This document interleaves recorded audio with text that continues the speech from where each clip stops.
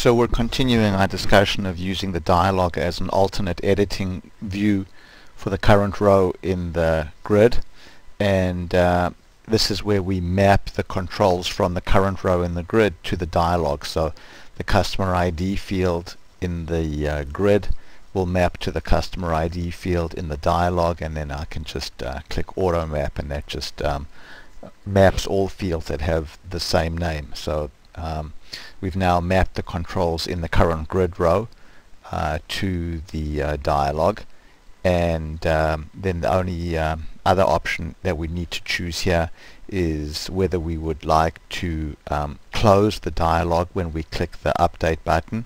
That's on by default, and whether we want to actually submit the grid when the dialog is updated. So we'll leave that off by default right now. So we'll go ahead now and check out our new button. So we'll go there and make some edit. Click our button, and you can see up comes the dialog showing our edit. And then when we press the update button, so let's go make that king. So we press the update button, we'll just move this over. We can see that that gets changed to king, but the record hasn't yet been committed. I have to commit it from within the grid component, so there I can go ahead now and commit. But if I would prefer to make that into a one-step action, I can go back to the builder, and now I can check this option over here which says submit the parent component. And now when I go back to working preview, let's go now and bring up let's first make it dirty. So we'll go here and type in, say, Fred. So now this row is currently dirty. Open up the dialog, type in John, and now press the update button over here.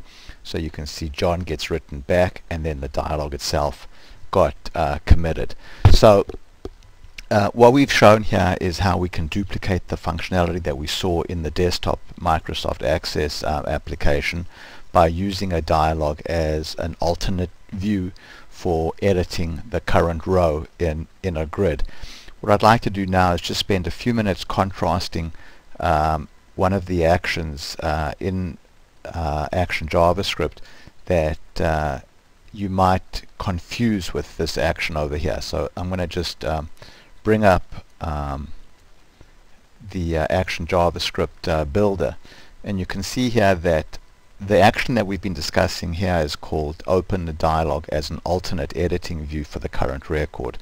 There's also an action here called open a dialog component to edit the current record in the grid or add a new record. So on the surface, both actions sound confusingly similar, but in fact they're quite different. In this action that we've been discussing today, the dialog is not bound to any tables. So the dialog is just an alternate view of the row that you're editing in the grid, and when you submit the dialog, the data gets written back to the grid, and it's the grid that is responsible for writing the data to the table.